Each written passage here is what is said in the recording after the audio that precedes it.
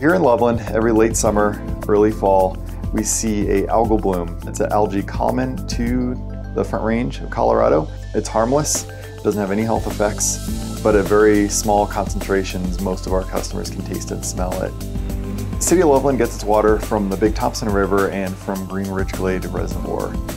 Both the river and the reservoir are living bodies of water, and it changes constantly. Sometimes there are changes that have no effect on public health. However, the public can notice a change because of a taste and odor, and an algae is a great example of that. If there's just the perfect combination of nutrients, sunlight, and temperature, it's possible for algal blooms to happen literally overnight.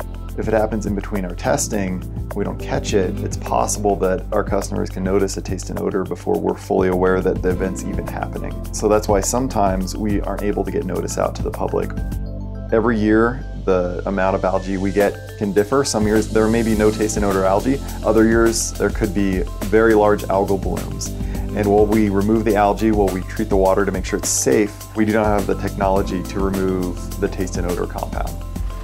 We also apply an algicide to Green Ridge Glade Reservoir. The algicide is hydrogen peroxide based. It leaves no chemical residual and is completely safe for both the environment and for human consumption. We are actively fighting the algal blooms as they happen. We are looking for new technologies that will help us reduce the taste and odor even further that's getting into our customer taps. As always, we're committed to creating the best tasting, safest water out here that we possibly can.